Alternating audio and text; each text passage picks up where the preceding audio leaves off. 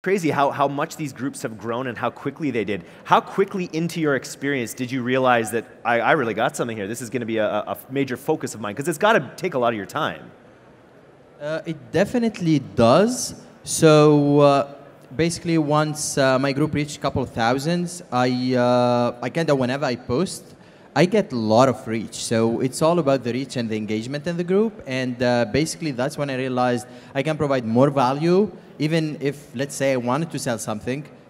It's free traffic, pretty much. Free traffic, and it builds authority, it builds your branding, and more importantly, you get to help entrepreneurs, and you get to talk with entrepreneurs all day long.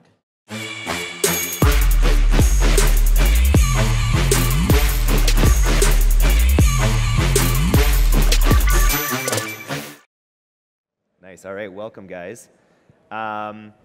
So, you know, I've been in the industry for a while, but this year I really started focusing on iStack training, and I kind of came into contact with all of you at various points, and I've just been blown away by the value of the conversations that are happening in your communities. Why don't we start by starting with Steve, going this way, and talk about what your community is all about. Give me some of the essential numbers, and yeah, start with that. Yeah, so we do have like a Facebook group that's called E-commerce Elites Mastermind. So all we do there is just focus on e-commerce, Facebook media buy. We started this group about back in this year, like March, April. We grew it like organically till about 30,000 people yesterday. So amazing. That's what that's we're doing. E-commerce empires. No, e-commerce elites. E-commerce elites, that's right. Yeah, e-commerce elites mastermind. Very that's cool. All what we do. Yeah. Nice. I have 12 groups or so. The main one I'd say is the Facebook ad buyers group. I started it about 6 years ago. I let it grow organically for about 5 years until this year, and it was up to 15,000 by then.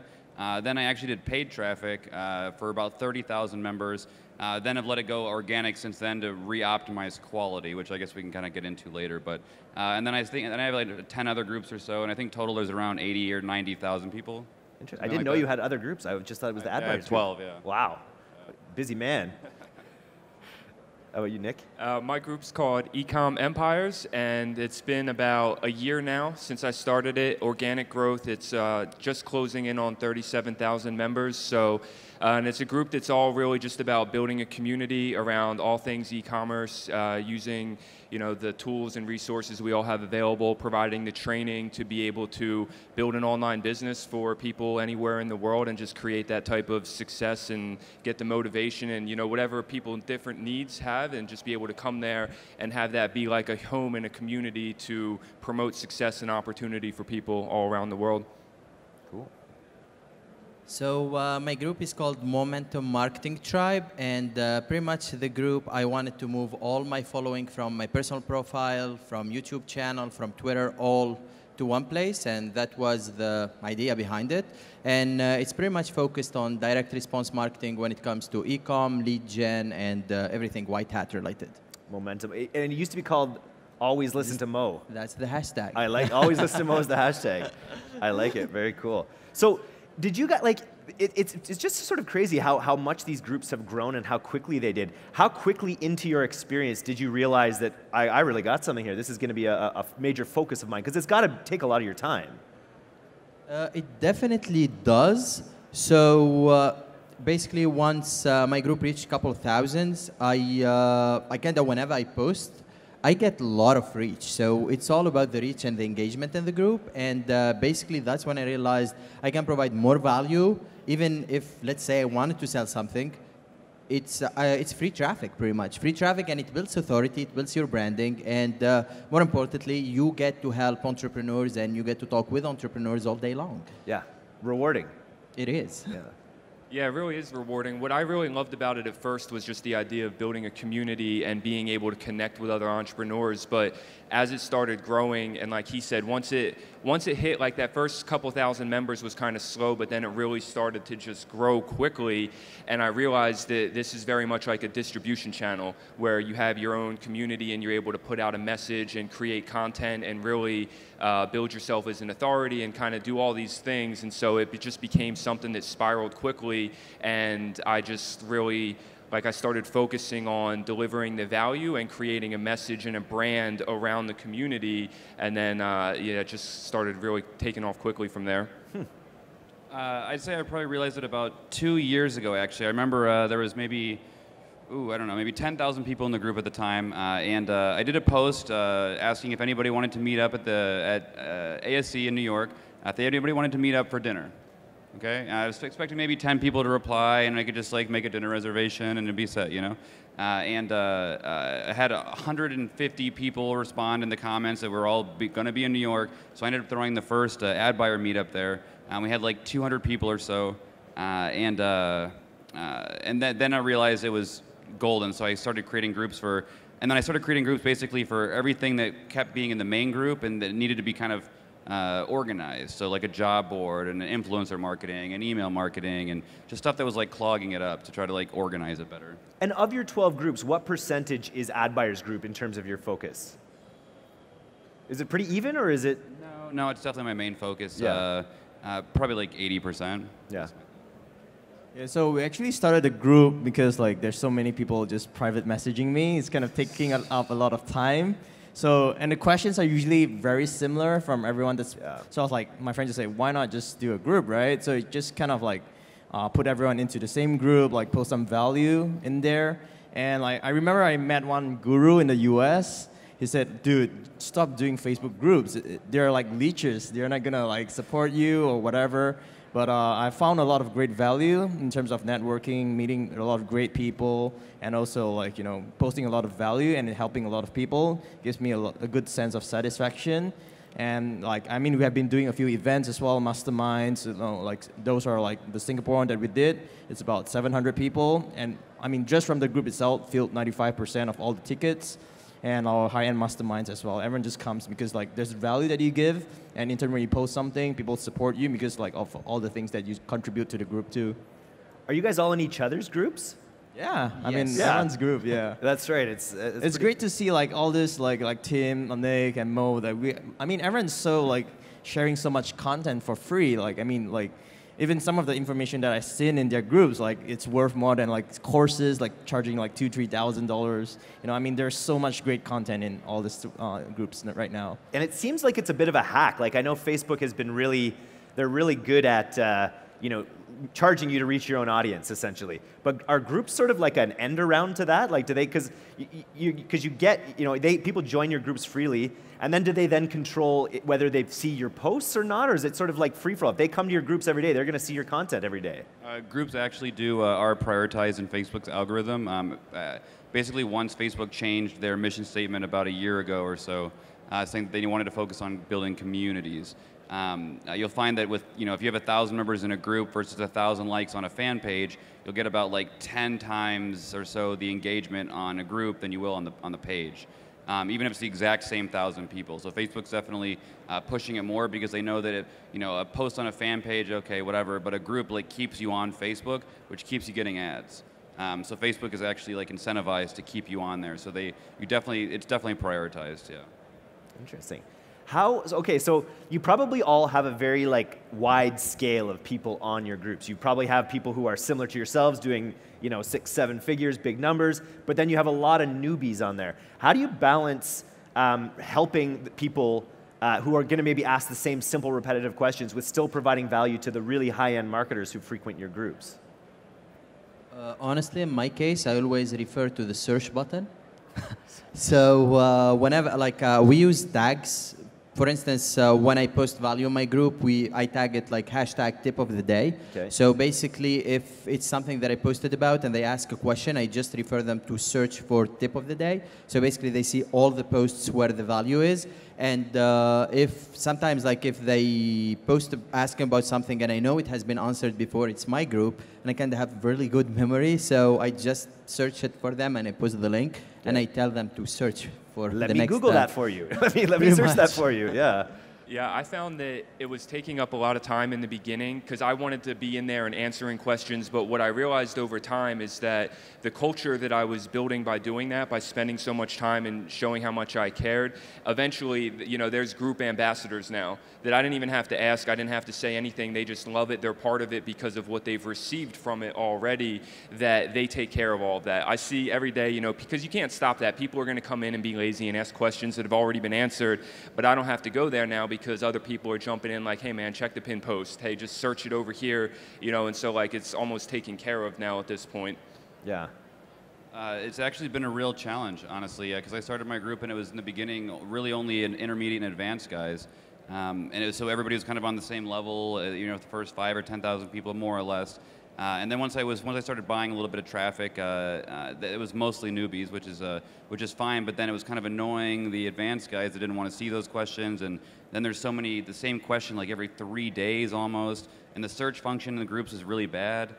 So what I did to kind of combat that was I made like a local business group for all the people that were asking those questions were mostly like local businesses. For the $100 a month kind of spenders or the $1,000 a month kind of spenders. Yeah, exactly. And I just like push them in there. And that's like more for them. Yeah. And then for the questions that get just asked all the time, I just decided to make them into like little articles or tutorials and post them on adleaks.com, and then so people could just refer that, and then I can actually own that traffic rather than Facebook owning that traffic. Nice. Yeah, so we actually do like golden nuggets. So we do like searchable index posts that I did in the group. So it actually didn't came by myself. Like one of our moderators suggested that, like, makes it easy for everyone to join the group. So they actually collected all the good posts in the group, and indexed it, and put it as a pin post. So in that way, when everyone's come in, we'll just tell them, search the golden nuggets, read up the pin posts, look up all the good content in there, and it's so much easier for us. We don't, and like we have like 25 moderators in the group, like, and all these are people that's doing like 5, 6 figures, even up to 7 figures per month. Those people are moderators. They vet through. I don't even approve like new members right now. I don't even check new posts, but they do everything for us. Like we do like some sort of mastermind on the site, but they kind of approve all the questions that's coming into the group. So like if it's a really newbie question, it doesn't get approved, or any scammy services or whatever. It's all blocked before it's even posted. Yeah. So you got golden nuggets, knowledge bombs, tip of the day. So these are your branded like knowledge things. You got one, Nick? No, well, for me, honestly, I think it's like, it is a challenge, but for me, I've really looked at it as like this group has definitely become a business, in the way that it works and it functions, and it's not just like a community anymore. It's a business that's taken me around the world and built like some really cool things for me. So I look at it just like any business. I know who my target audience is. I know who I'm really, so like, I want to cater to everybody. I want the big people to be in there, the high spenders, the people that are like the big names that are doing well. But I know that's not really my blue ocean. That's not really like where I'm focused and where I'm angled at. So like I have things like we have the files set up, and I have a membership site that's all linked in where people can index and see all this stuff. But at the same time, like I'm really focused on who I'm focused on, because I know that that's what's building the group and getting me to where I want to be. So like I'm just not as focused on the other stuff, really. That makes sense. What have you ever had any? I think it was in Tim's group. This is a bad example, but it was a really weird question that came up. Like a really like. Do you ever get like really weird questions? Can you think of like someone who's popped in there that's been like, maybe, or is it like, or do you get trolls? Like, do you ever have to deal with trolls? Oh, absolutely, all the time, and I love them. What do? You you troll them back, or what? Especially sometimes you approve someone and they go and they spam. And then now what I do in my group, I follow along. So like, click on this link to start making $500 a day. And I'm like, oh my God, how do you make this? And they answer, like they reply to my comment, not knowing that I'm the admin. And we have some little fun, and then the ban hammer. Then the ban hammer. Thank you, goodbye. Yeah. Same deal? Yeah, I mean, I use the ban a lot when it's just like nonsense. But at the same time, I do think that one of the cool things, that you get the ability to do with a group is show your personality. So Like, and I think it's one of the reasons that my group has been effective is that if people like are trolling or trying to call out, I'll troll them right back. I'll be, you know, I'll come right back at them and be like, look, man, like you say a stupid comment, I'm gonna make you look dumb, you know? Yeah, exactly. So, but people like that, and I'll get like, you know, sometimes on a comment, I'll be getting more likes than I'm seeing other groups get on an entire post or like a pin, because people love that interaction. They love to see you're real. They love to see that you're not just gonna, you know. So I think it's cool to respond sometimes and not just ban all the time. But if it's just nonsense, then I just ban them. Got an itchy trigger finger on that. I just ban them right away. You don't fuck around. I didn't for a long time. A lot of the trolls are my friends, actually, in real life. Yeah. But they like to troll online, and it's just their thing, you know. And I get it. But you know, it's funny. Actually, I allowed it for the first couple of years, but it kept newer people, which I love helping too, and it kept them from feeling comfortable asking questions, because then they would just get chewed out, and you know, and the trolls would just like give like you know, these BS answers like go to this website and buy this course, and it's like they know, everyone else in the group knows it's like the worst thing you could do, but like the newbie doesn't know. Yeah. So I actually found that the group actually started to grow much more organically and have a lot more engagement as soon as I actually started banning all those trolls and just making people have to be nice to each other. Yeah. When people were being rude or being mean to newbies, it really stifled the growth of the group. Yeah. I totally agree with Tim, because like I kind of used to be like super nice, right? But kind of the trolls takes advantage of all this. So like sometimes they will just come to your group and criticize what you're doing. You should do this, you should do this. So I remember when I posted when I bought my Lambo, right? So this guy was like, that's how you get poor. I was like, all right, here you go. Right click, ban, permanent ban. Because like, there's no point. This is my group. I post whatever things I like. I motivate people with the things, the lifestyle, whatever, right? And people like it. So I don't see why they should come into, these trolls should come into the group and kind of like teach you how to do things. Because like, everyone has their personality, and like, last time we used to like, private message the guys that's trolls. Could you be nicer to the newbies? Don't sound so rude, right? But like some of them are my personal friends, so I kind of tell them, you know, just be quiet, just treat it, you didn't see the question.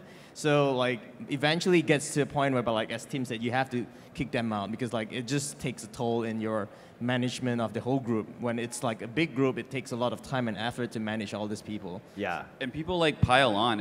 If somebody starts being mean to somebody, then other people think it's okay to do that too.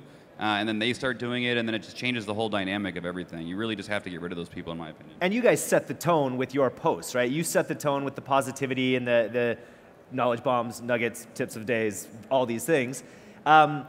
Do you schedule your posts? Like, do you know in a week like when you're going to make posts, or do you just sort of have it organically as you think of it?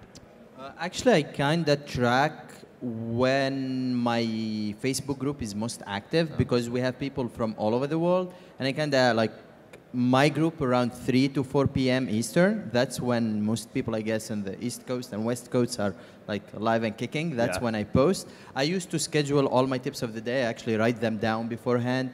It sucks that we don't have scheduled posts yet on Facebook. At least I don't have in my group.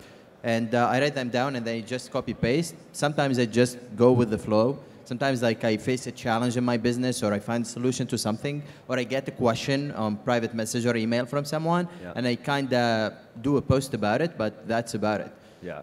You guys schedule or none?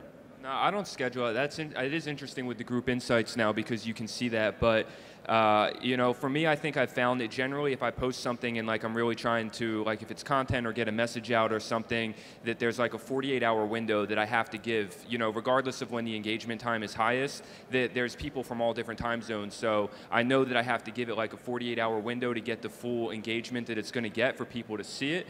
So like I tend to not try to post too many times in a week. Like I really try to make it quality when I have something to say or when I want to get something out there, and that way I know it can get the full amount of engagement over a period of time.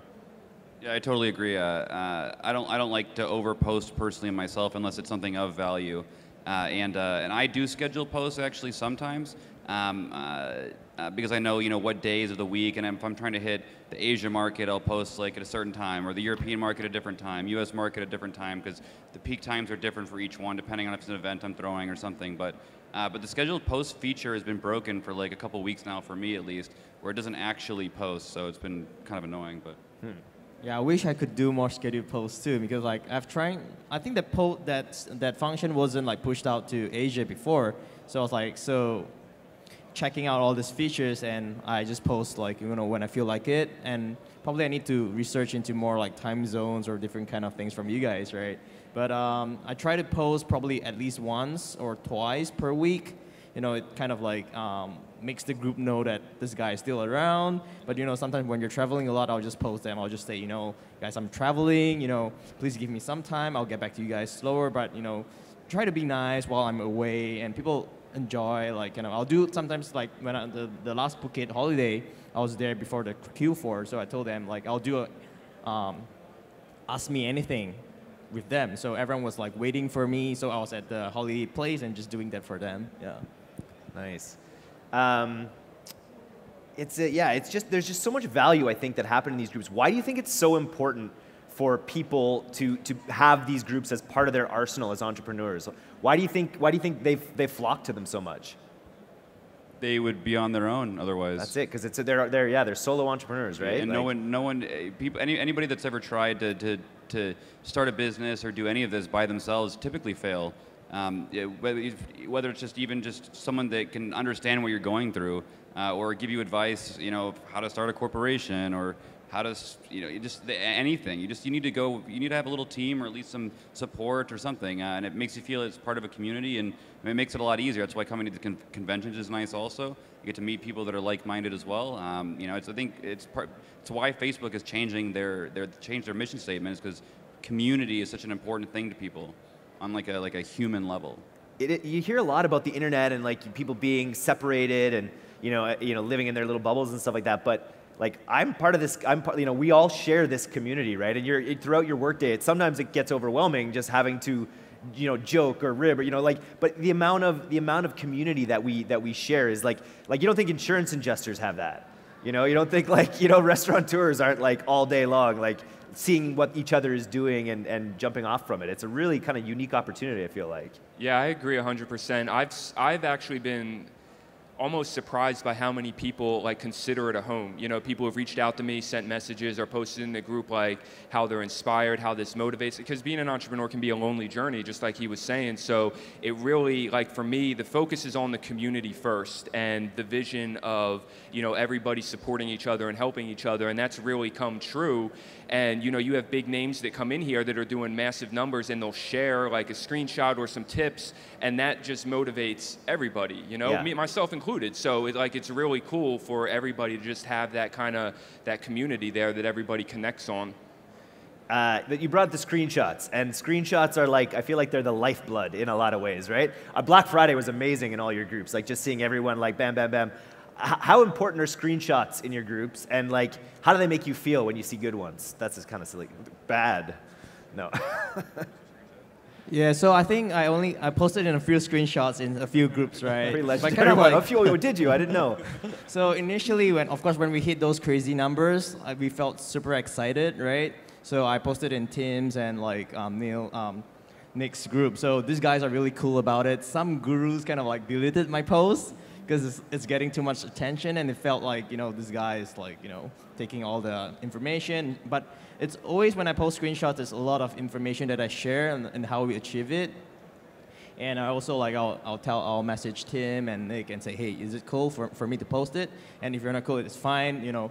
But I think screenshots actually it really depends on what kind of audience you're targeting, right? So recently I saw a $1 million screenshot, right? So for me, like, I know it's a number that I want to hit, so I feel very motivated because I know it's possible. Definitely, probably something goes like a long way. Probably this guy has like a great brand or maybe a celebrity or something, right? But it kind of shows I did a video and I talked about it. It's like, it kind of showed the potential of e-commerce. So, I mean, everyone has to take things positively instead of like, oh, this guy is a scam. You know what? Is this numbers real? I mean, if people take this kind of motivation as positivity stuff, it's gonna go a long way. So I think when I was just getting started last year with just, you know, checking out, I was like, this guy's doing like crazy numbers. I'm gonna beat him really quickly. So that's kind of like our like screenshot that we put in our wallpaper and everything. So for me personally, it's a great motivation when I see them. Yeah. Definitely, to add to what he said, there are, like, in my group or most of the groups that I'm in, there are two types of screenshots. There are the motivation screenshots that actually come with a story or how they did it. And there is the bragging screenshots. As far as the bragging screenshots goes in my group are forbidden. You post them, you're banned. I think Team's the same. You can't brag? Hell no. What's the point? What's the point of posting $1 million I get- screenshot if you don't tell people how you did it? Or give away some value along with Exactly, it. like yeah. how you did it, what's the story behind it, what challenges at least did you face. Yeah. So, you know, people like feel motivated because screenshots are all about motivation or it's your personal challenge, you overcome it. Well, it's good to tell people how you overcome it, but if you're just posting to brag about it, that's kind of bad. Banhammer Yeah, territory. there's no value there. Yeah. There's no value in just a Exactly. screenshot. Yeah. And it could be potentially fabricated even. Have you guys ever ventured onto Reddit, the community? I was just on the e-commerce community for Reddit. They're a bunch of assholes. I think the thing with Reddit, because they can hide behind the username, Yeah, so that's they can right. say whatever the hell they want. On Facebook, it's like your picture and your name. So whatever you say, you're actually responsible for it, even legally now. Yeah, oh really? Yeah. Keyboard warriors, you know, they don't have to show their face. They can Yeah. speak whatever they want, you know. I think it's an old school, new school thing too. I think there was a lot of people on there that have maybe been doing e-commerce for the past 20 years or whatever, and you guys really represent the sort of, you know, the new breed of like high scale, you know, exciting entrepreneurs. And I think there was a little bit of that in that particular instance. But I was like, I'm never coming back here, except every day for all my news and everything else. I also just have, this is totally irrelevant, but I have to say, Steve down there is the only guy in the conference with crazier shoes than me. So Thanks. You have nice. great shoes too, bro. Nice. Nice. Okay, cool. So we talked a little bit about like, do you actively prune your groups? Do you cut people that are non-active? Do you try to do you do that? I don't actually, but what I do do a little group hack for everybody that wants to start one or already has one is I actually have I have a bunch of admins and moderators and whatnot, but I have my assistant is one of the moderators also, and I have her go every single day and delete anything that got little to no engagement and that's at least 24 hours old, because then it increases the overall engagement rate of the group, and then Facebook will show your post to more people organically. So anything that just didn't get an answer just gets deleted. And then, but from there, I don't really, there's a lot of lurkers of people that don't like or comment, but that look at every post or that, you know, are in there all the time. And people come up to me all the time in person and will tell me this, and that's why I wouldn't want to like delete someone just because they never did anything, because they could still be a very active member. They So could, many lurkers out there, There's yeah. so many lurkers, and I get it, you know. I'm a lurker in a bunch of groups too, where I don't necessarily want to post, but, you know, I like reading and whatever, so, you know, I get it. I don't want to, I wouldn't delete in person. I definitely agree with Tim because like there's so many people that don't comment, but but they'll buy all your stuff when you post it, and it's like I tried it before. So when you post something that you really want them to like, they will do that for you. But I've seen some groups that do like purges or something. You know, it's kind of like you want to purge out all the people that's not active. But some people are natural introverts, right? They don't like to comment too much, but they do read up all your stuff. So I think not a good way to kind of purge it too. And there are some people that are just afraid to post. I had people reach out to me and they're like, either I don't speak good English, I cannot write English, or my question will sound too newbie to the rest of your group, etc. And that's why, like in my group, you say it doesn't matter if you're an expert or a newbie, post your question and I will either answer it or someone else will jump in and help you. So it's not just lurkers from the sense of they are just lurking, but some people are actually afraid to post and they have their own challenges to do so. That makes sense. Yeah, and the other thing I do is just preventative, really. I don't really purge people unless I ban them because they're just, you know, not following the rules. But since it's a closed group, I decline almost as many people as join, which I can see now with the group insights. You know, I would be over 50,000 members at this point if I didn't decline so many people. But I do that as a way to try to keep the quality of the group as good as possible, you know, or having the people that like just look like fake profiles or really new profiles or no profile picture, or they joined like 2,000 groups, like, you know, just decline. Yeah. Do you guys get recognized? Do you ever get stopped? Do you ever get like, oh, I know you from the group? Yes. Yeah. Yeah? Yes. How do you feel about it? You like that? Little ego boost there? Depends. Depends on the person, yeah. Depends. Sometimes it's like super awkward. Yeah. I was like in Toronto and someone stopped me in Starbucks and I was like, can I take a selfie with you? I'm like, who are you? He's like, I'm in your group. Okay. Yeah. And sometimes like, oh, dude, I tried something you posted and it did not work. Huh. And I hate you for that. I'm like, oops. Oops, sorry. It doesn't really happen often to me unless I come to events like this, you know, and then I get recognized. But I mean, I'm not gonna lie, I love it. Yeah, you know, like it feels good, you know. Yeah, of course it does. Yeah. I like it. Yeah, same for me. It doesn't really happen when I'm just like walking around randomly, you know, in the real world, so to speak. But at any of the events and stuff, it happens a lot, and I like it. I like when people come and tell me, "Hey, I learned a lot," or you know, this really worked for me, or like you helped me grow to the next level, or you know, I like hearing like the success story and their feedback on it, so I can make it better for everybody else too. Nice. I think everyone here enjoys it. I mean, Yeah. I'm no different Can't as well. lie. Yeah. So I was just walking around just now there, waiting for the interview. So I was like, "Hey, your screenshot is like super big motivation for me," and I really break through like my traditional thinking that like what kind of numbers I can do. So it's like he's been hitting new numbers because of what we posted. So that's great feedback, and I love it too when people tell me that in person. Yeah. Yeah. With my podcast, I just get people yelling at like, "That was a weak question," or it's just like, you should have asked them that. I can't believe you didn't ask them that." Like, there's a lot, like, it's less like, "Thanks for all the help," and more just like, "You should do better." And so, like, I'm trying. Is there an ideal size for a group, or is just bigger better? We were actually talking about that when we were backstage. A lot of you guys are probably in the ClickFunnels group, and I've been in there since it was around maybe 40 or so thousand, 45,000 members, something like that. And now it's over 100,000, but the quality has gone down. It's terrible now. There's spam, and none of the people that are behind ClickFunnels are really involved in the group anymore. So the quality of the questions and the answers and the moderation, everything's just gone downhill. So but I think that's just a problem with. I think you'd have to have really good moderation and be very selective about who you let in. There's probably got to be, I don't know, 40,000 people in there that probably aren't ClickFunnels customers even, you know. So I think they just. I don't know. Hard question. Yeah, I agree with that. I think it really comes down to moderation. Like what you said earlier about deleting posts after 24 hours, that's a really good idea. I mean, I delete posts too, but I think you can let it grow, but I have noticed the engagement goes down the more it grows because your reach is lower, which is unfortunate. So I think it just comes down to being like moderating posts and deleting posts that aren't getting engagement. I feel it all comes down to the screening process that you do before accepting people. Right now, like I think we can ask 3 questions before accepting anyone. So if you're smart about those questions, you can actually have quality people in your group. And as long as the people are quality people, like you can grow it as much as you want. But the screening process and the moderation are the keys to high engagement. Are there commercial like applications for groups? Like, could you create a group on like Drone Lover? Like, are you guys experimented with that ever? Like, actually, like product based. I guess that's how you got started, right? With pit bulls. Exactly. That's how I got started with pit bulls. So that's a funny story, actually. I never owned a dog. My first niche was the pit bulls. They're passionate people, those pit bull people. So basically, the pit bull is a beautiful niche because it's controversial, and that's what all we want on Facebook, right? Engagement, people who hate it, people who love it, and then I love when people fight in the comments. Yeah. It's like high engagement. So basically, yeah, I had that group on Facebook. It was a couple tens of thousands, and I pretty much asked people, what do you want to buy?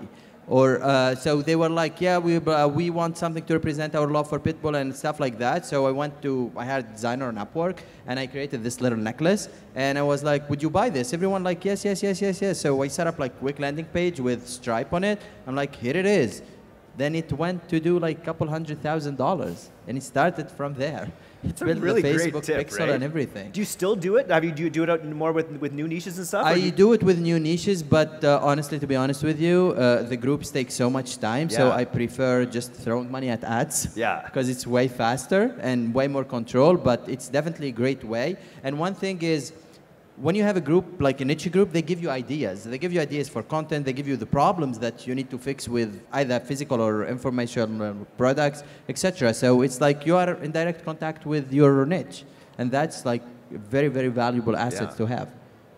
Very cool. Yeah, I know this wasn't my group, but it was a girl I was working with who, it was in a beauty group, and she had a product that she had developed that was makeup, and you know, not 100,000, but she did something like 15,000. I was working with her, and it was just like all organic. It was just all organic traffic from this group and selling a product. So yeah, I think there's a huge commercial application for it if you do it the right way. Nice. That's interesting. Okay, so if you guys aren't in these groups, you should just go and join all of these groups, as well as marketers while you're at it for the STM family group. But go join Momentum Marketing Tribe, E-commerce Empires, Ad Buyers Group, and E-commerce Elite Masterminds. I want to thank these guys for coming on the stage today and talking about this. The community is a super important thing, and we're all lucky to be in a job or in a career where we have all of this amazing community available to us. So use it. Thanks. Thank you. Thank you.